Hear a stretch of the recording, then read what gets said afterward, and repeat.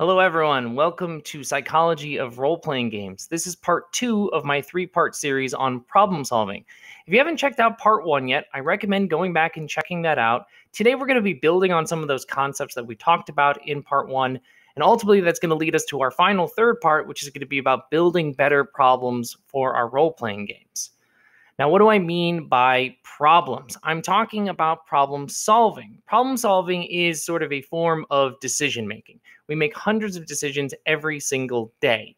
Problem solving is just a unique form of decision making because there's something in our way, some obstacle that we need to overcome.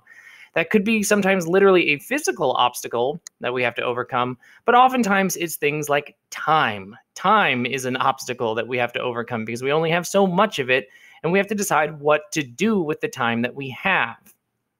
Now, problem solving is typically broken up into two categories: well or ill-defined problems. Last time we talked mostly about well-defined problems, which are those problems that have very clear restraints, very clear rules, and a very clear goal that you're shooting towards. It's nice and clean. It's easy to work with. Because it's easy to work with, you can go through that sort of effortful process that I described in part 1, that 5-step model for decision making. Ill-defined problems are a little bit different. We start to feel ill about a problem when either the goal is unclear, you don't actually know what the final state looks like, or the rules are unclear or nebulous or give you too much room for flexibility. You can have both of these. You can have a problem that has no clear goal and no clear rules. It's still technically a problem, but that's really more of a nightmare than anything else. A good ill-defined problem oftentimes has clear rules, but a goal that you have to figure out, or a goal that you know for sure you need to hit, but you don't exactly know how you're going to get to that goal. And what's allowed and not allowed is maybe open to interpretation. So that's what we're going to be talking about today. Let me show you some examples of ill-defined problems. This is the classic 9-dot problem. It's a very old problem. It's an old puzzle, essentially, that we use now a lot in cognitive psychology to talk about ill-defined problem solving. What you need to do with this task is, with 4 continuous straight lines, without lifting up your pencil, connect all 9 dots. And what I want you to do is I want you to pause this video, draw it out on a piece of paper, draw your 9 dots, and practice this. See if you can, in 4 lines, connect all 4. And I think you're going to find that if you haven't done this before, if you haven't seen this problem before, this is actually much more difficult than it sounds. I mean, let's just think about what you might start doing. You might start in the upper left corner, go across, and go down, and then go across again, and then go up. That's 4 lines. But all you've done is made a square. You've missed the middle dot, right? You need to go through all 9 of them. So feel free to pause this video. Feel free to play along and see if you can figure it out. And when you're ready, let me show you what the answer is. This is the answer to the 9-dot problem. And it kind of gives us an idea of where that phrase, think outside the box, comes from. You solve the 9-dot problem by literally thinking outside the realm or the box in which you were given to work. See, it wasn't actually very fair of me. In the previous picture, I gave you like a clearly constrained box. The white background, the dots go all the way to the edge of it. It would be fair for you to think, I've got to work in the constraints of this box. This is the rules that Spencer has given me. But an ill-defined problem oftentimes requires us to either reinterpret the rules or break the rules in order to solve them. In this case, I never actually explicitly said you can't think outside the space of the 9 dots. That's why this is an ill-defined problem. You don't really know what the goal looks like. You know what it's supposed to be. It's supposed to be 9 dots connected by 4 lines, but you don't know exactly how you're supposed to get there. And here's how you do it. As you can see, the lines need to be drawn outside the kind of perimeter of the 9 dots. If you can do that, you've solved the problem. Oftentimes, people solve this problem by looking at it and then suddenly it just hits them. Let me give you another example of this. These are matchstick problems. These are what we call matchstick insight problems. This is a math problem written out with matchsticks, little cartoon matchsticks here, that are describing a math problem in Roman numerals. So if you're not familiar with Roman numerals, right now it says 4 equals 3 plus 3. That's incorrect, right? That's not a true math problem. These problems, the goal is to make a true math problem by moving one matchstick. So how is this an ill-defined problem? The rules are actually very clear. You only get to move one matchstick. You can move it anywhere, but you only get to move one. That's relatively constrained. But what's unconstrained here, or what's unclear, is the goal. A true math problem, we know that there's an infinite number of true math problems. So what exactly does a true math problem look like here? Well, you're probably looking at this and thinking, okay, how do we make this happen? What can I move in order to make this a true math problem? I'll give you a moment to think about it. Feel free to pause again. But here's the answer. That leftmost stick there, the I before the V, if you just move that to the other side of the V, we turn 4 into 6. And 6 does equal 3 plus 3. That's one way to solve this problem. There's actually another way of solving it. You could take any of the matchsticks and put them diagonally across the equal sign, and suddenly you have some variable or some version of something not equaling another thing. Let's take that same I that I mentioned before the V and turn it into a not equal sign. Well, 5 does not equal 3 plus 3. That is technically a mathematically true solution. So now we know a trick. Let me show you another one of these. Looking at this problem, well, you've already solved one problem using that trick, so you know that's going to work again, right? We could definitely pick up one of those sticks and make a not equal sign and solve this again. But how else could we solve this solution or solve this problem? You would stare at it. You'd look at it for a little while. And now that you know we can work on the operators, it doesn't have to just be the numbers. You might start to think, well, what else could I do? That plus sign, what if we turned that up and down stick sideways? Now we have 3 equals 3 equals 3, a true math problem. What are these examples of? Well, they're ill-defined problems, like I said, because in this case, the goal is really unclear. Mathematically true problem, way too vague. But the rules are clear. Move one matchstick. Maybe it wasn't intuitive to you that you could use the matchsticks that are related to the operators or mess with the operators rather than just the numbers, but the rules were pretty straightforward. The goal was unclear. These are all examples of insight problems. They are marked by a solution where you go, aha, I know how to solve this problem. There's no obvious path to these things. They just kind of hit you. It's that eureka moment. The thing with insight problems is that once you solve one, solving the next one becomes a little bit easier and a little bit easier, right? If you knew that you could mess with the operators because you messed with them over here, then from now on, solving these matchstick problems is going to be easy because you know that's always a solution you could use. So what do ill-defined problems look like in RPGs? Why would we ever use a problem that's not solvable or obviously solvable? They actually occur much more frequently than we think. These are problems in which even the GM, assuming you have a sort of a traditional dynamic of GM and players, doesn't have the answer to, right? They've just proposed an interesting scenario, an interesting obstacle in front of the players and said, figure it out. The GM has no idea what's going on. They have a sense of maybe how it could be solved, but maybe they don't. This is a vague problem, and the players just attack it from multiple angles until it feels like it's been solved, until everybody goes, oh, that seems to make sense, or until the GM recognizes a solution and goes, yeah, that's close enough. Let's go with that, right? Where do we see these things? Flip to honestly any OSR module or any adventure module that is kind of meant for it's system agnostic, and you're going to see tons and tons of problems like this. System agnostic adventure modules and things like that need to be ill-defined problems because you can't write about mechanical solutions. And so they're the sorts of things that you just are supposed to invite our players to tinker with until they find the solution. So what is actually going on when a player is solving these things? Well, part of it is heuristics, which we talked about back in part 1. They think back to, have they ever solved something like this before? Have they ever been in a similar situation before? Using whatever available information is around them and their previous experience, they can hopefully use some sort of shortcut. Otherwise, your RPG session is going to run into sort of a dead stop. as the players go, well, I have no idea what the hell we're supposed to be doing. And the GM also has no idea what the hell is supposed to be going on. And now we all have to sit here awkwardly and go, oh, how is this actually fixed? How is this actually solved? Now, that doesn't actually happen too often, and there are ways around this. And I'll talk in a future video about how we can solve these sort of insight problems and the unique things going on in our mind when we do this sort of thing, but we'll save that for a future video. So I mentioned in the first part that I was also going to tell you about problem-solving strategies in this video. So we've got ill-defined problems, and it sounds like there's not a whole lot of strategic thinking to it. So where do we see strategic problem solving? We see it in our well-defined problems.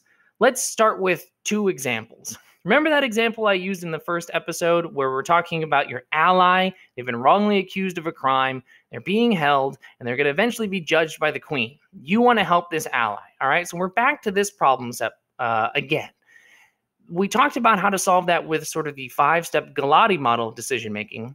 Today, we're going to talk about how to solve it with 3 different strategies, or maybe how some of those strategies are more important or relevant than others. I also want to talk about it in terms of this thing over here. This is the Tower of Hanoi problem. It's a puzzle that we use a lot in cognitive psychology. I mentioned it in the introduction video a long time ago. It's basically a simple task where you need to move those 3 discs on the leftmost peg to the rightmost peg with a few rules in place. Specifically, you can only move the topmost disc at a time, and you can't put a bigger disc on top of a smaller disc. So you might already be looking at this puzzle and thinking about how you might solve it. Here's how a computer would solve it. Computers solve these problems algorithmically. They understand what we would call the problem space, which is all the possible avenues that you can take, all the possible routes that you could solve this thing, and it just burns through them and just cycles through all of the possible solutions until it figures it out. In this case, there is a path that it can follow. It might be a little bit hard to see, but the arrows beneath each of these states are either red and black. The red arrows are showing us the solution sort of path to take. Right away in the initial state, you've got 2 options. You either move that red disc all the way to the right, or you move it to the middle peg. And then from there, you spread and spread and spread. And we could try and map all that out in our heads, but that would be exhausting. That's why we let computers do it algorithmically. We could also try and think about every possible scenario when we're trying to solve our friend from the queen and the wrongful accusation of crime, but that would be exhausting. I'm not saying that that doesn't happen. I've played plenty of Shadowrun campaigns and sessions where this exact scenario happens, where we think about every possible avenue, every route that could happen until we think we have the only one way that's going to work out for us. Of course, it never actually does, but we try and represent this algorithmic thinking oftentimes in games that highly kind of elevate that idea of prep. So let's talk about strategies. There's 3 that I want to talk about. The first one is the means end strategy. This is basically just a sort of a constant check-in with yourself. You're comparing how you currently are to where you want to be. And remember, good decision making is always about moving closer to the goal. So if your current state is closer than you were before, you're on the right track. You just need to keep moving in that direction. It's all about making sub-goals, small goals that are attainable, things that you know that you can handle in bite-sized pieces that are still moving you in that direction towards the goal state. As long as you're moving towards it, then the means and strategy is working out for you. For the Tower of Hanoi, that's making sure that you're constantly moving discs towards the right side. Now, we know with the Tower of Hanoi, you actually have to do some backtracking, which means the mean ends strategy doesn't always work out for us. But largely, it's about setting sub-goals. And right now, at the Tower of Hanoi, our sub-goal is to move that big bottom disc all the way to the bottom on the right side. Once we've got that set up, it's just a matter of getting the other 2 discs there. What about saving our ally from the queen? What are the sub-goals that we can set up along the way? Well, it kind of depends on what our general approach is. If we're going to be doing something diplomatic, something social, we might need to talk our way into the queen's court in the first place. We probably can't assume we could just go talk to the queen, so a sub-goal would be get access to the queen's court. And then we think about what needs to happen there. Once we've accomplished that, we know we're closer to our goal. The second strategy is the brute force strategy. It's hill climbing. Who has time for sub-goals? Who has time for all this thinking and comparisons?